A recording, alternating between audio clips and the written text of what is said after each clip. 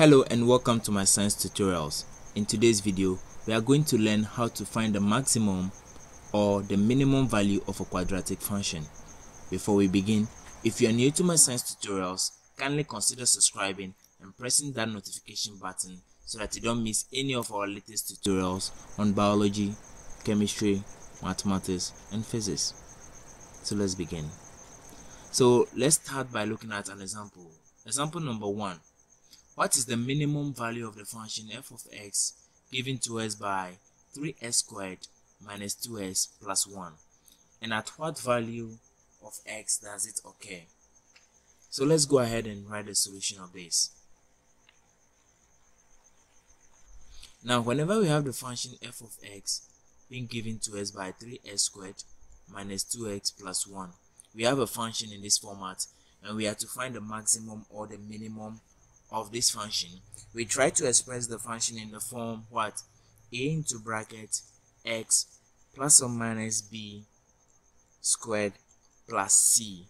Okay, so if you are able to convert this function into a form like this, then we can see our c is now our maximum or our minimum value, and then the function we have in the bracket x plus or minus b, if we equate it to 0, it becomes the value at which our c or the maximum or the minimum value occurs. Okay, so we try to express the function, any function that we are given at all, in this form.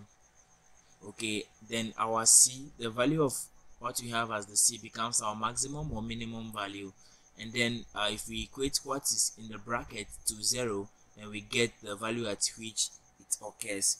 Now, someone may be confused. How do I know whether the equation given to me or the function given to me, I'm going to find the maximum value or the minimum value, in case the question did not ask me to find?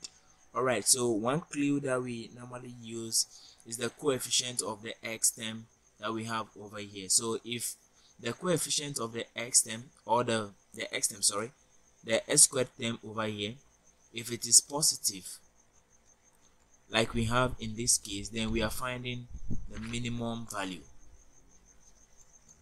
The minimum value. On the other hand, if it is what? Negative, which we'll be seeing in the next question. If it is negative, then it means we are going to get our maximum value.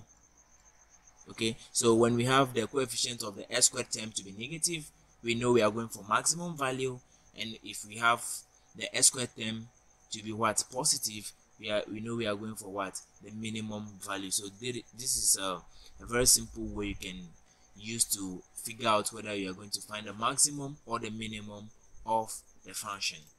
Alright, so let's go ahead and look at the solution for this problem. So we have the function f of x is equal to 3x squared minus 2x plus 1.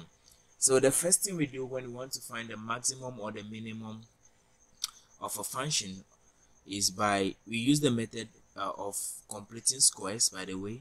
So we try to make the coefficient of the x squared term 1. By making the coefficient of what? The x term 1, we mean the function this f of x is now equal to, we now factor 3 out from this equation. If we factor 3 out, then it means our x squared term becomes what? 1. The coefficient becomes 1. But then we have to divide these other variables in the equation by what? The 3. Okay, so we have 2 over 3x plus 1 over 3. Now, if you multiply the 3 through by this function, we are going to get what we have at the top over here. So it means we have not done anything at all to the function. The function is still what it is at the top over here. Alright, so now that we are successful in making the x squared term 1, we now do what? We add and subtract. We add and subtract what? Half squared the coefficient of what? Of x. So it means the coefficient of x, then, which is in this case negative 2 over 3, we half it and then we square it, then we add and we subtract to this same equation. So let's go ahead. So the coefficient of what? S term over here, let me use another color. The coefficient is what? Negative 2 over 3. So half of this, if we multiply it by half, is going to give us what? Negative 2 divided by what? 6, which is equal to what? Negative 1 over 3. So we now square it. So this is the half square coefficient of x. So what we do is what? We add and then we subtract it to what we have in the bracket. If we add and we subtract, it is more like we are still adding nothing, because we add and we subtract, so they will cancel out, which in this case we are not going to cancel out because we need it to get to the solution.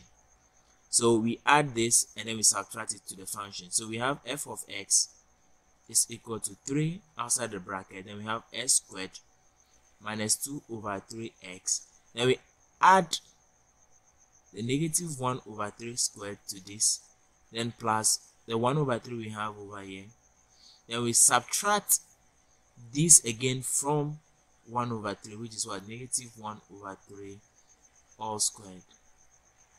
Alright, so from here we go on ahead and solve. We have 3 outside bracket. Now if we look at, we have s squared minus 2 over 3x plus into bracket negative 1 over 3 all squared. All what we have over here is what? S minus what? 1 over the 1 over 3 that we have over here. So we have 1 over 3 all squared. So if you think this is a lie, or you are not convinced, let's try and expand what we have in the bracket over here and see whether we are going to get what we have over here. Let me use another color. What we have from what? S squared to this term. So let's expand this. So I'm using another color for that. So we have s minus what? Half this squared. So whenever we have the function, let's say a plus b squared, the expansion is in the form a squared plus what? 2ab plus what? B squared. So if this is true, it means what we have over here squared is equal to what? First term, which is the a, which is the x over here, will now be what? S squared, now plus 2 into bracket. Our a is still x, okay, but then our b is what? Which our b is what? Negative 1 over 3. This is x multiplied by negative 1 over 3, then plus our b squared, which is what? Negative 1 over 3 squared. So we have s squared plus, if we multiply the 2 by what we have, or let's say 2 into bracket, this is x, negative s divided by 3 plus negative 1 over 3 all squared. So this now becomes what? We have what? S squared minus 2 over 3x, okay, plus into bracket negative 1 over 3 all squared. Can we see that what we have over here, s squared minus 2 over 3x plus into bracket negative 1 over 3 squared, is the same as what we have over here? Yes. So it means if we write what we have over here as this, we are not wrong, we are totally correct. So let's go ahead. Let's continue with our solution after I quickly erase this part of the work.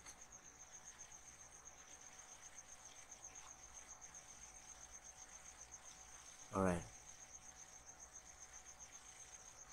okay, so we are done with this part. So all we need to do is to simplify the other part of the equation. So we have plus 1 over 3 minus into bracket.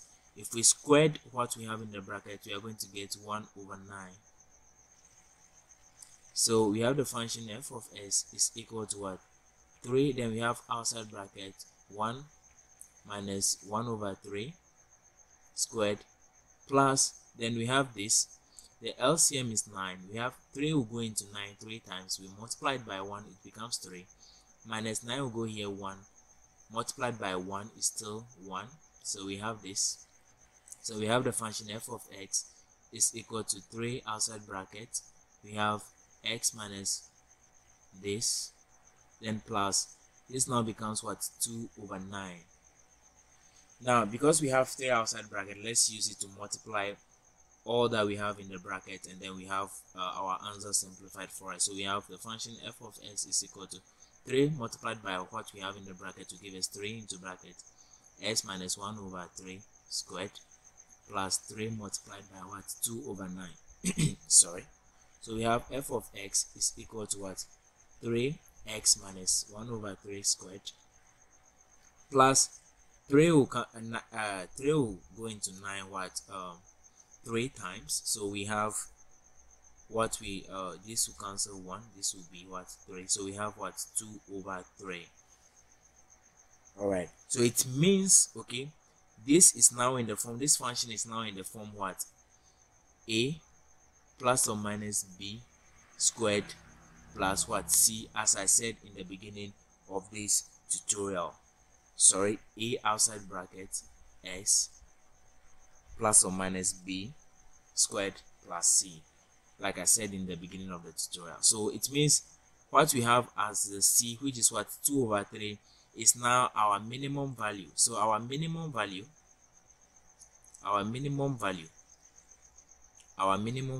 is what, 2/3, and it occurs at what, s, what we have, x minus what, 1/3 is equal to 0, or s is equal to what, 1/3.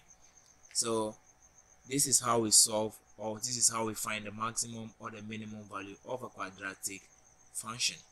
Let's have a look at another example. Example number 2.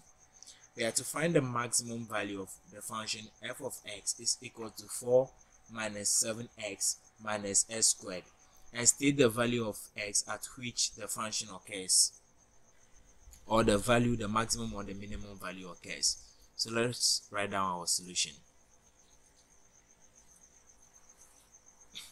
So we have f of x is equal to 4 minus 7x minus s squared. For me, I would like to rewrite this equation to have what, my s squared term coming first. So I have negative s squared minus 7x plus 4. Alright, so as usual, I will try to make the coefficient of what, s squared 1, not negative 1. So I will factor out what, negative 1. So if I factor out negative 1, I have what, s squared will be left. Then I'll have negative 7x divided by negative 1 plus the 4 here divided by the negative 1. So if I simplify what I have in the bracket, I still have negative 1 outside bracket, s squared. Then this becomes negative divided by negative will now give us positive. So we have positive 7x. Then we have minus, this now becomes negative what, 4. Alright, so now that we've arrived at this place, all we need to do is what, half square what, coefficient of what, of x. So let me use another color for that. So we have our coefficient of x is 7. So half of 7 is what, 7/2, and then we square 8. Alright, so we add the half squared coefficient of x to the x value over here, and then we subtract it from the constant over here. So we go ahead, we have the function f of s is equal to negative 1.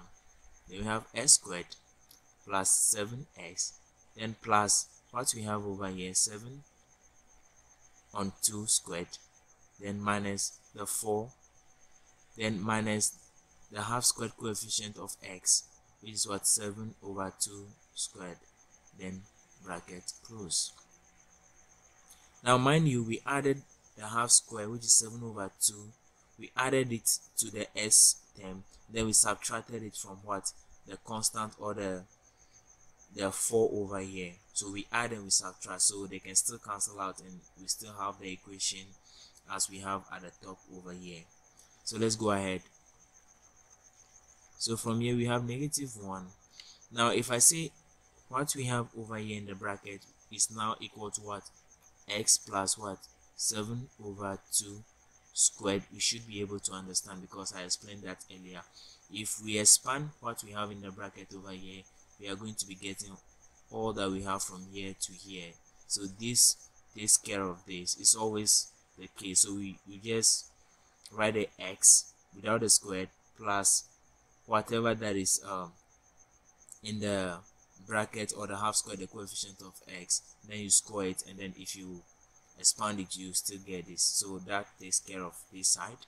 So we now go ahead and write -4 minus, now 7 squared is 49, and then 2 squared is what? 4. So we just simplify what we have and then we get our solution. So we have this squared minus 4, or let me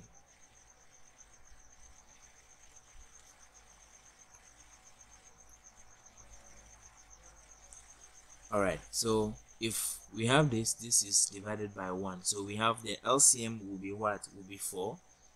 So we have 4. 1 will go into 4 times. 4 times 4 will give us what? 16. Then minus 4 will go into 4 1 times 49 will give us what? 49. So we have the function f of s is equal to -1. Then we have s plus 7 over 2 squared. Now we have negative here, so it's affecting the 16. So -16 minus -49, this will give us what? -65 divided by 4, bracket closed. So we just multiply through by the -1 we have over here, then we get our answer. So we have f of x is equal to -1 will multiply through this, so we have -1x plus 7 over 2 squared, and minus 65 over 4 multiplied by -1.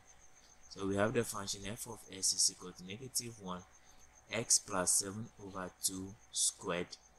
Now the -1 multiplying this now turns this negative to what? Positive 65 over 4. So it means our maximum value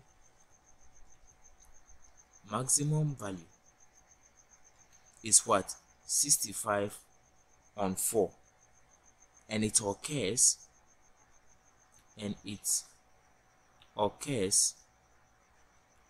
at what we have in the bracket, x plus 7 over 2 is equal to 0, or s is equal to -7 over 2.